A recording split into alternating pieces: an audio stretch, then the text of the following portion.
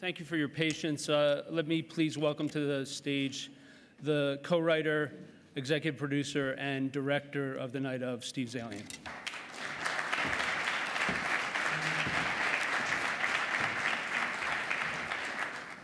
Thanks for doing this, Steve. Sure. I feel like what we just watched was a theatrical film rather than a television show. Why is that? Probably because I don't know how to make television. I've spent my life writing and making movies, and it's really all I know.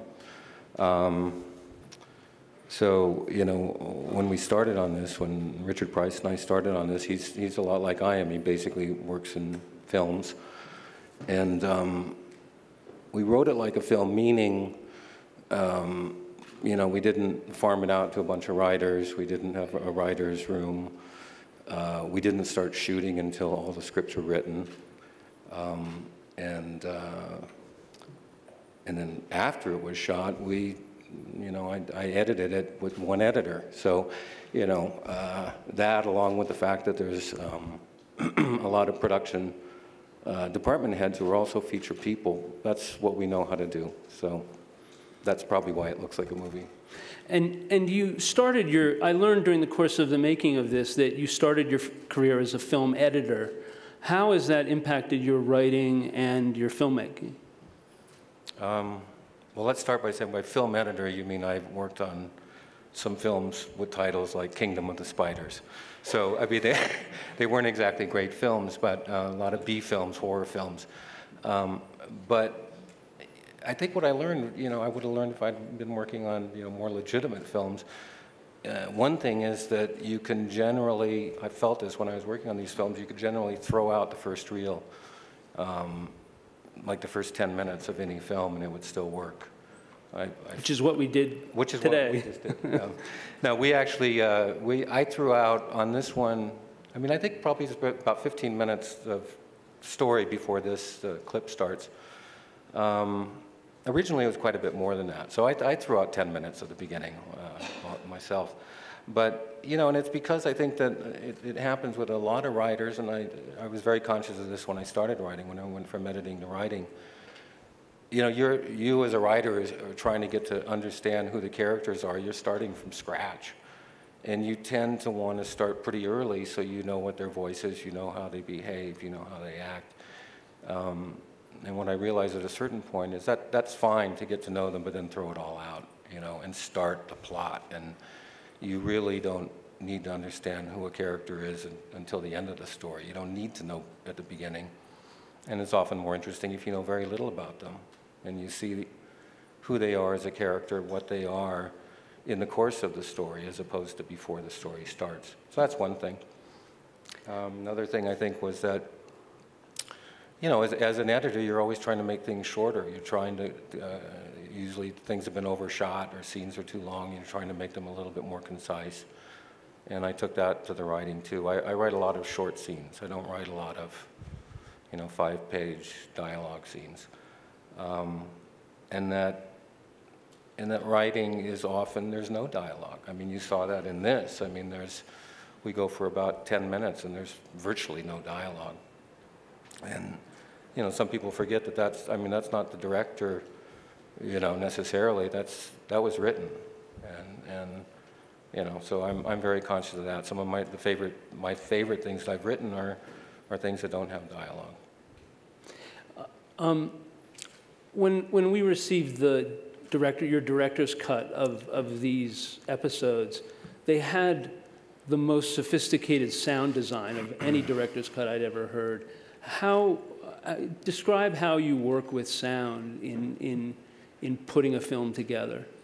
I think I start out just like everybody else. I start out with just the sound, with just the production sound. It's a rough cut. And then I actually, on this, I told the post-production supervisor I wanted to hire, a sound editor before we turned in the rough cut. And she said, well, we don't really do that. And I said, I think it's really important because, again, a lot of the storytelling is done not with dialogue. It's done with sound and sometimes with music. And, you know, so it is important. I think that it's hard for anybody to judge something with just the production sound. It's hard for me to judge it. And then, you know, music, I think, can be overused. And as I'm watching this clip that we just showed, when the music finally came in, I felt like, oh man, we really didn't need any music there, you know. And the whole sequence from the time he discovers the body until he arrives at the precinct was all scored. And I don't mean just like a temp score. I mean, we scored it.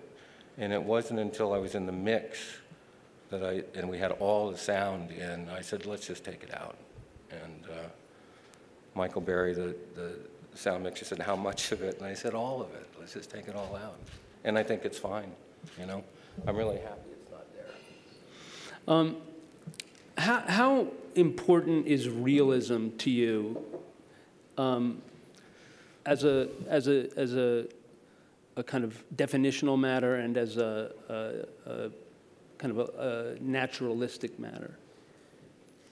I mean, it's my thing. I mean, it's the thing that I'm drawn to. I love documentaries. I love nonfiction. A lot of the films I've written have been nonfiction films, stories. I mean, so I like it. And then in terms of the telling of it, it's just a matter of trying to do it in a way that feels naturalistic. I mean, the great thing about doing a show like this is I have the time to be able to do what you just saw. I mean, in most films, that's not, it's going to get cut. I mean, we have 9 hours to go, so it was okay to, you know, to spend some real time, and I felt that you needed to in order to feel what this kid was feeling, you know, to get to really feel it. And so this sense of real time and shooting in a naturalistic way is really important to me. When I started, the first film that I directed was shot by the great Conrad Hall, you know, the DP, who was famous for that. I mean, he basically invented a style of naturalistic shooting using. He didn't always use natural light, but it looked like natural light, and that was the whole his whole thing. And in a kind of an attitude towards shooting, which was, you know, don't plan it all out. You know, don't have storyboards. You know, see what the actors do. Figure out where the best place is to put the camera after you see the rehearsal, rather than tell the actors to hit a mark. And I didn't know anything, so you know, my first film, so I relied on him a lot, and took that to heart, and basically have kept doing that ever since. On this one, a lot of what you saw was shot by Robert Ellsworth, who is, you know, world-class cinematographer, and works with P.T. Anderson a lot, and a lot of other people. And I actually noticed one thing that Robert does a lot is he works with writer-directors a lot. He worked with Tony Gilroy, he works with others, P.T. Anderson, and it's interesting. I wonder if it's an accident or not. And this was his first film, by the way, his first television show, too. So, you know, we were all new to it. I imagine that your treatment of New York in this fits into this idea of realism. Can you talk a bit about the treatment of New York in the series? Well, I mean, shooting on the streets of New York, you know, was crucial. Shooting at night was important. This was shot. This was the, you know, part of the pilot, which was a little shorter. I think the pilot was about an hour, and this version is about an hour and 15 minutes. But 17 of the 22 days were shot at night on the streets of New York. We took over that street where we shot all the stuff out in front of the brownstone for like 4 consecutive weekends. And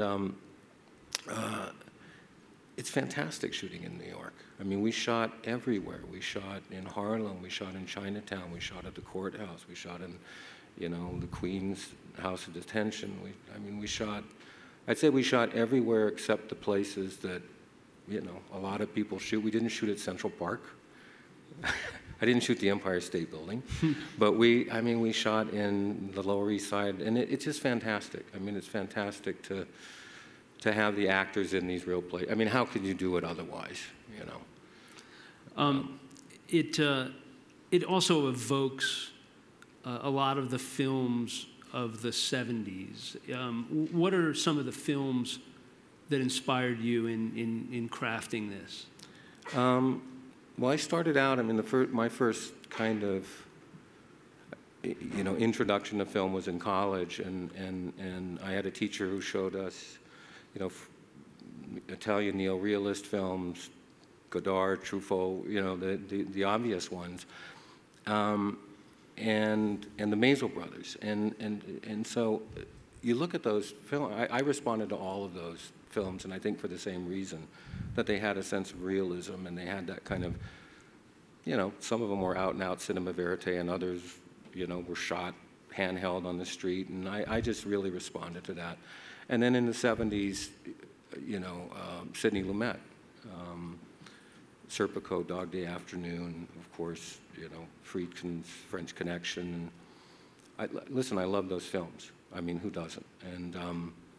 And so to be able to shoot in New York with a story involving, police and crime, I very much wanted to try to evoke that. In watching it and in watching it now, it occurred to me that we've forgotten that vision, that view of New York, because our perspective on New York is kind of inundated with Law and Order, all the Law and Order shows, and the kind of television that takes us there. Right. And it's nice to be transported back into a grittier, more realistic. Right. Yeah. Yeah, I mean, I'm not familiar with those shows. I mean, I don't think I've ever seen a Law and Order, but I know what you're talking about. I think I know what you're talking about. And to me, it's always, the process of how things work is really, has always interested me. I wrote about Oliver Sacks because I was interested in, neurology, and chess. I didn't know anything about chess, and learned about it and learned about the process. And with this, honestly, there's only two ways to really know what it's like when you get arrested, and that's to get arrested or do a lot of research, And, but the details of, this is one part of the story, which is the arrest, and it goes on. This is just the beginning of the arrest. Following a story, through the process of arrest, police, arraignments, formal arraignments, held in Rikers Island, courtrooms, lawyers, all of those things are the details, and I don't think you don't always see, or you don't see them the way they are. I mean, if you go down to the courthouse and hang out there, and I think everybody should, if they haven't, go see what it's like to go to arraignment court, you won't believe it. I mean, it's like nothing I've ever seen in television. So anyway, every step of the way I felt that way, and I was fascinated by it. So I hope other people think it's interesting. How long did it take to make this? 5 years. I mean, again, part of the reason for that is because you guys at HBO let us make it like a film. That meant that we didn't start shooting. I mean, I shot a pilot kind of in a traditional way. But once the series was ordered, Richard and I spent like the next year working on the scripts. And I didn't start shooting the second episode of this until all the scripts were done, rewritten, ready to go. I mean, we were ready to go. And then we had one crew, so we weren't, piggybacking and setting up one episode when, we're shooting. We cross-boarded a lot of it, and and that takes time, it takes time to do that. And then in the post-production, as I mentioned, we had one editing crew and me, and that, let's be honest, it took a year, and I think that's probably longer than most of your post-productions are, I would guess. It is. Yeah. Okay. Why don't you share with everyone a sense of what we can expect from the rest of the series? More of the same. I mean, I think that it's. I'm not going to say where the story goes, but in terms of kind of the attention to I don't know, sense of place and moment and detail, which I hope came across in this clip. The whole show sort of takes that approach. and John Turturro. You get to see John Turturro, yeah, who is fantastic. We have about 5 minutes left, so if anyone has any questions based on what you've seen or what you've heard, please feel free to ask. Yeah, I've got a question. You've done so many incredible, amazing, and influential films over the years. Looking back over your career, from a writing standpoint, is there any particular projects that stick out to you or that maybe were your favorite projects that you worked on? For writing, or yeah. Specifically, yeah. Yeah, of course. I mean, I think that some of them probably turned out more like I had hoped they would than others. I mean, certainly Schindler's List was a great, a great story to work on, and I was happy with the way it turned out.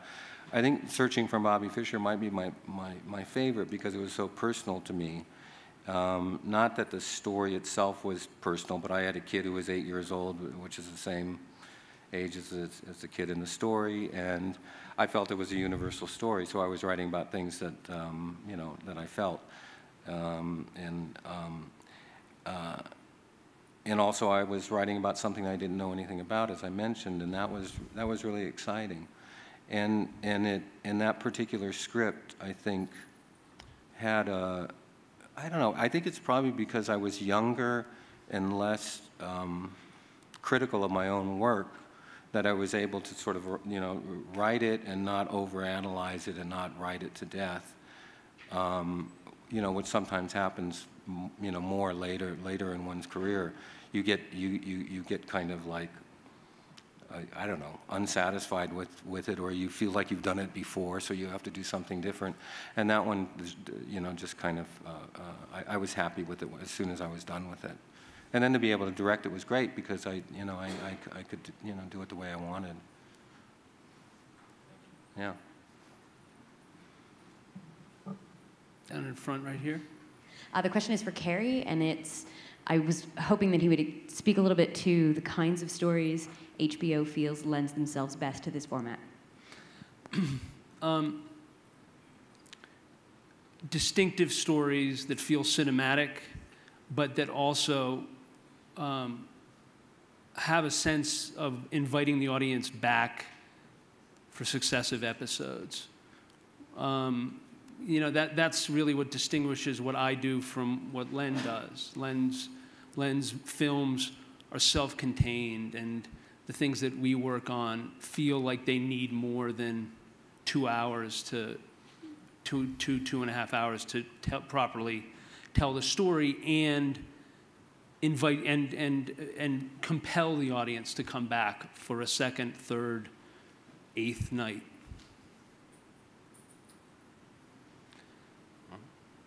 Just building on that question, how do you, when you're deciding on the limited series model, do you write to, does the writer write to what they feel is natural and then you work with them to determine the length, or do you really look at the idea and then decide on the length and write to the length, or does it vary? In this case is fairly typical. The writer writes what he feels is the appropriate length to tell the story, the appropriate number of episodes. In this case, we didn't really know where episodes ended at any given point. No. So we read and we discuss what feels superfluous, what feels critical. We edit Steve edits the scripts as tightly as he can, and then the process begins again when you get into editorial, and you're essentially rewriting the scripts in the editing room. And I don't know if you recall, kind of the changes that went through this with this, but when I started, I had it laid out as a 10-episode show. It just seemed, that's how my outline laid out, and you guys said it's got to be 7. I don't know if you remember that. And I said 7. Why 7? And then when I wrote it as 8. That was the best I could do. I couldn't write it as 7. I wrote it as 8, or rewrote it as 8 with Richard. And you guys said fine. I don't even know why you said 7 the first time, but you said fine. It's called negotiation. Okay. At least it wasn't 9, right? Yeah. And then when, like you say, when it was edited, then I came back to you and I said, you know, it's like the beginning it's not an hour, it's like an hour and 20 minutes, and the last one's like an hour and 20 minutes, and you said fine. So that's the great thing, is, you know, it was allowed to kind of have the structure that it wanted. You guys let it be that way, so that's great. Great. Thank you. I think that's all the time we have. Thank you very much for being here and for having us here. Thanks. Thank you.